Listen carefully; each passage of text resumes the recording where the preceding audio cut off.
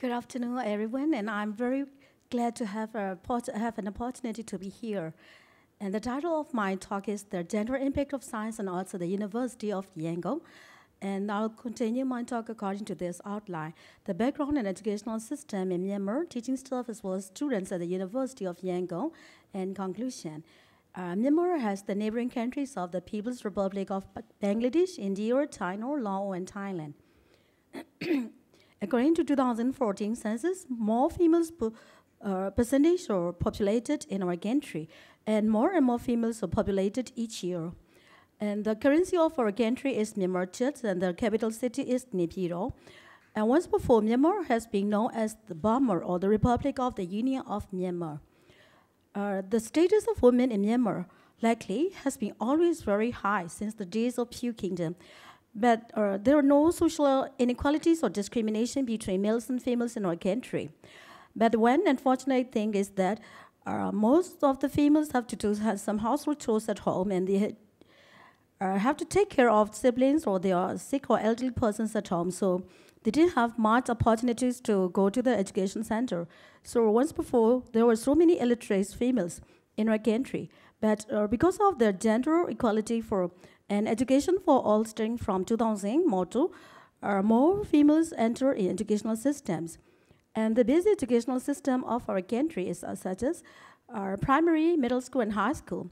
And after that, they can continue the higher education system to get the first degree or master or research, and after that, followed by PhD degrees. Nearly 50% of females have accomplished in the basic education system or to get their university entrance. Even though there was some discrimination, or even though there were some females were illiterate nowadays because of their education for all motto, there's no gender gap at any level in our country.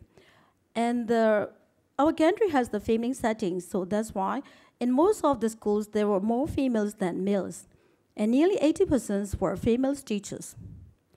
Myanmar females can now enter the science in almost all of their roles, especially in science. And the motto of our country is to build a modern developed country through education. And let's look at the female participation of the science, the teaching staff in science of the University of Yangon between 2013, 14, and 15 years. More females participate in teaching as a teaching staff in most of the departments in these years. And the highest number of teaching staff are seen as the lecturers, female lecturers. And the second highest levels are also in assistant female lecturers. In arts as well, more females are also found in assistant lecturers as well as lecturers' positions. The highest positions of our departments are professors, and more females are also found in each of the departments, except in zoology, there are only male professors. By comparing 2013 as well as 14 and 15, even though there are some variations in the number of teaching staff, more females are also found in almost all of the departments in science and arts. But the highest numbers are also found as the female lecturers or female assistant lecturers. So it can be said that after getting the chance, more females participate in education sectors.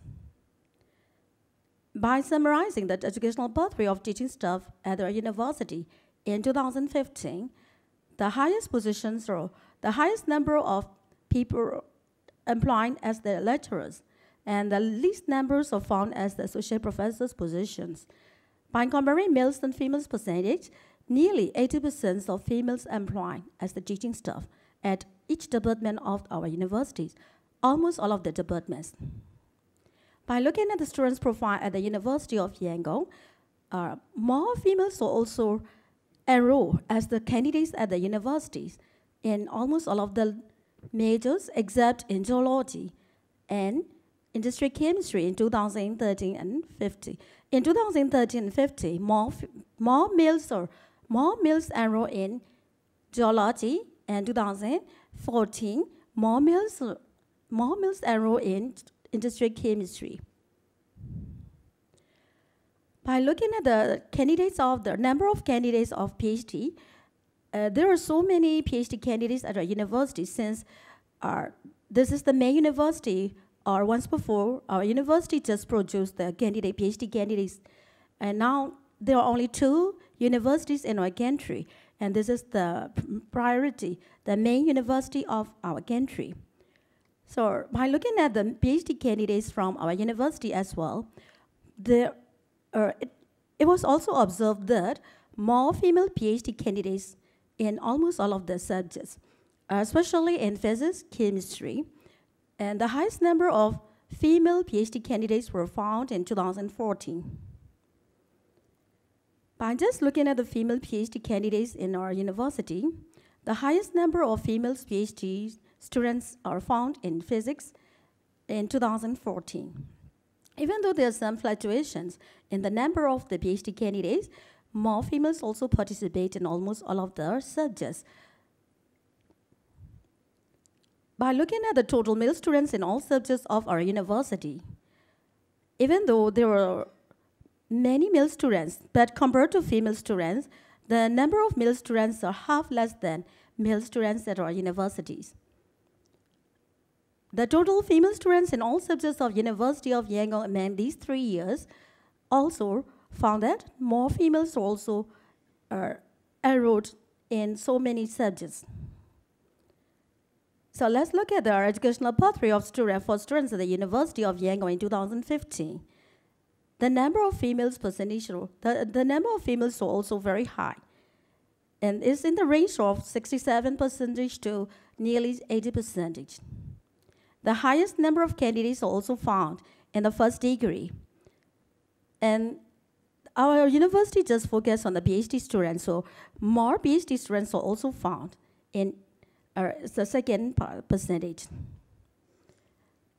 Even though there is no gender inequalities, but there are some discrimination or bias among males and females in enrollment of the universities, because females are less fortunate than males because they need higher marks to enroll at some of the institutes or universities.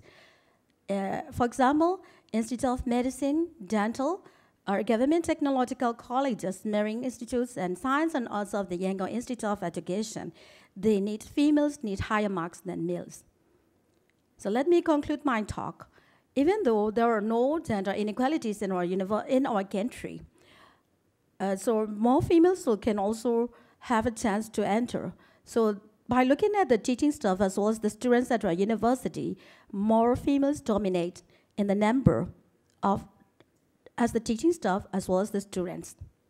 But there are still some bias between males and females to get the enrollment of the marks.